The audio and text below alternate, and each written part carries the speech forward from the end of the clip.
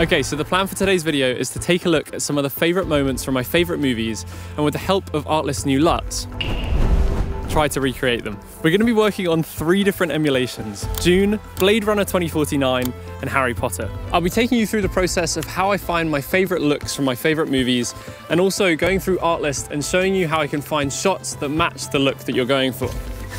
And then I'll be taking you on a little mission to the forest just up there to recreate a shot with a really intense grade with some really difficult conditions where the starting point is super far away from the reference shot.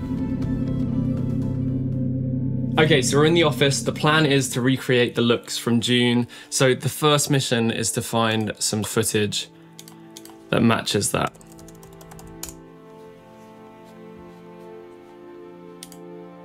This is the one. Download, done. Next, we're going to download a few high quality shots from ShotDeck to get our reference frames. This one works. Let's get a couple more. Now let's bring that all back into DaVinci. Right, we've got our footage, we've got our references. The first thing we need to do is convert our footage from log to Rec 709. Let's do that. So we're going to add some nodes.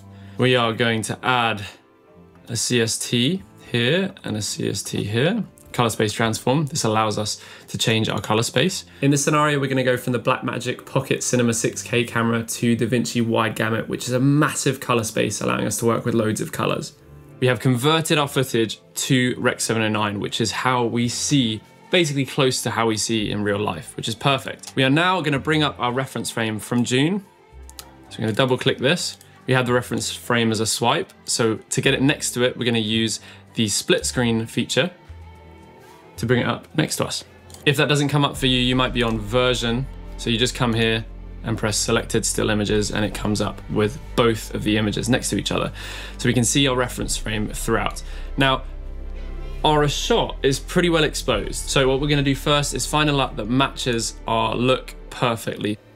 We're looking for one that removes some saturation in the yellows and oranges and brings some fade into the blacks. So I found one earlier which I think looks really good. BB03.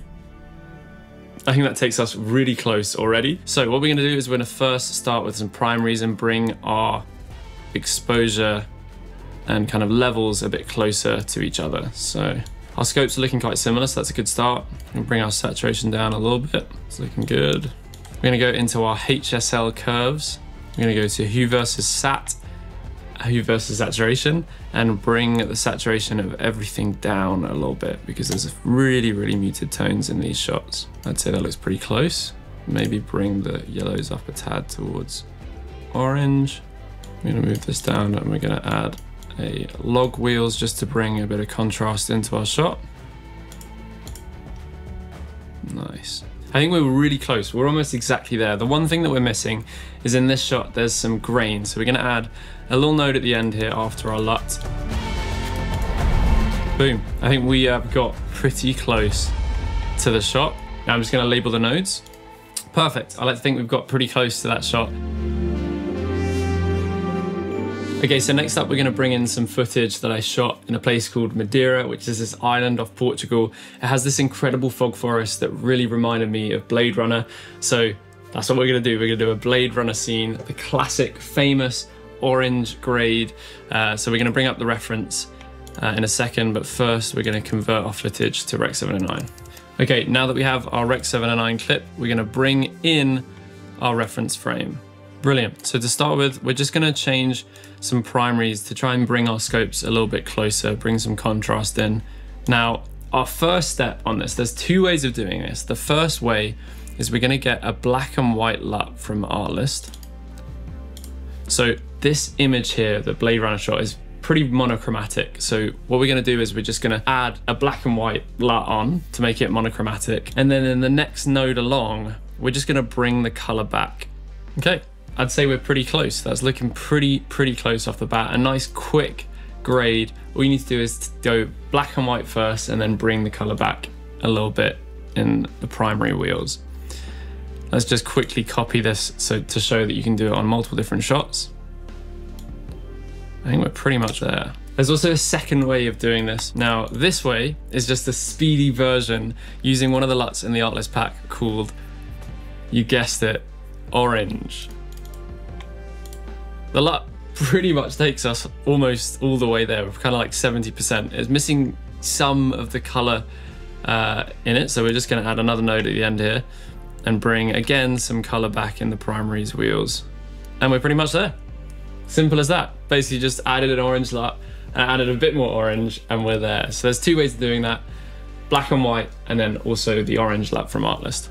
I'd say one of the best parts about LUTs in general, there are multiple reasons why, but I think one, it really speeds up workflow, as you can see from that grade there, which I think really helps when it comes to things like content for social media. Nowadays, things are going out so quickly. It just helps being able to tell the story in a high quality professional way through color, but with some LUTs, rather than spending tons and tons of time with the color grade. Not only that, but LUTs also help you visualize emotion. So let's say we're trying to get some otherworldly look like this one, these kind of crazy otherworldly unnatural oranges or reds or even blues can create that unnatural look. Again, blues can give us like kind of a sad or dark energy, and then super color, nice saturation can give us some really exciting, happy feelings.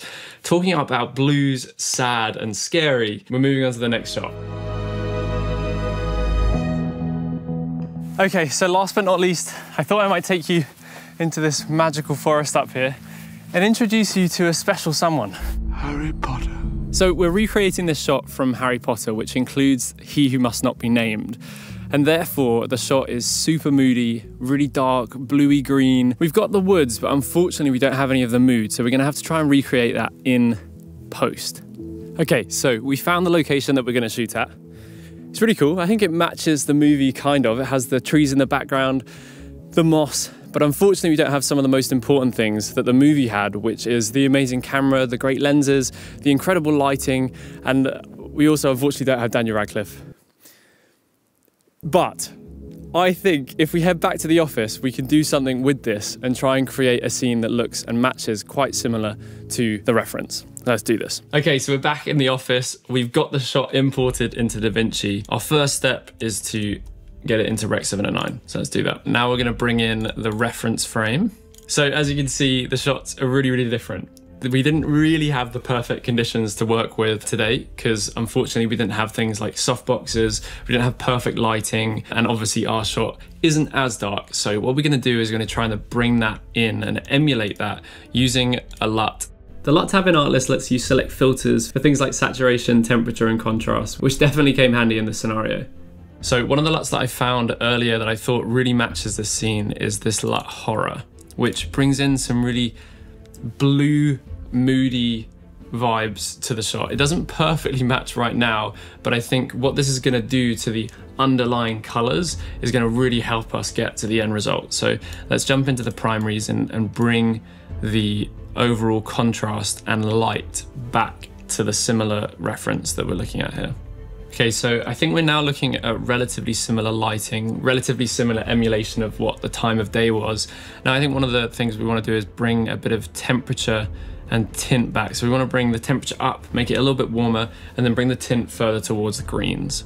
So as you can see with this one simple node, we've made just a couple changes and brought the overall look quite similar to the original reference. So I think we're pretty close, but the one thing that's standing out to me is the fact that I am standing out in the frame a little bit too much. I think Harry blends in to the darkness of the frame a little bit more. So we're gonna select me and bring me down a bit, but also play with my skin tones because I think I'm also looking a bit green. Now, there's a few ways to do this, but we're gonna use it for speed and efficiency. We're gonna use the magic mask, which is something I really, really enjoy using. It's so powerful, such a powerful tool. All we're gonna do is color me in here.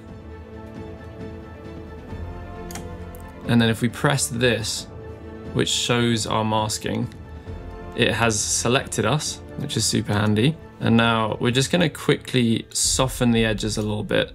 Now we're gonna go back to our primaries and just bring the levels down of us a little bit to blend us into the background a little. We're also gonna bring our temperature up a tad and our tint up so that our skin tones are looking a little bit more natural. So we're gonna do something that looks quite similar to what we did before, but in this scenario, we're gonna invert the mask. So it only affects the background of our image. So our plan here is to try and counteract these oranges. So we're going to go into our HSL curves again and bring those oranges and reds down a little bit. Okay, so our last few steps in this, we're looking pretty close. We're just going to use some power windows, play around with some contrast and some overall color adjustments just to finish things off and make things match a little bit closer. Awesome. That is the grade. It's not perfect, but I think we did a pretty good job. So let's have a little look at the Rec 7 and 9 to grade. So that's all 3 of the emulations. We did Dune, we did Blade Runner 2049, and we did Harry Potter. I'm gonna show you the results now.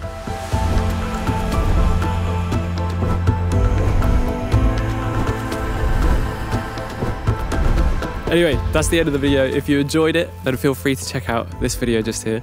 And don't forget to check out the new Artlist LUTs. They're really incredible, as you saw in this video. Obviously, if you enjoyed, make sure to check them out. Thank you so much for watching and see you in the next one.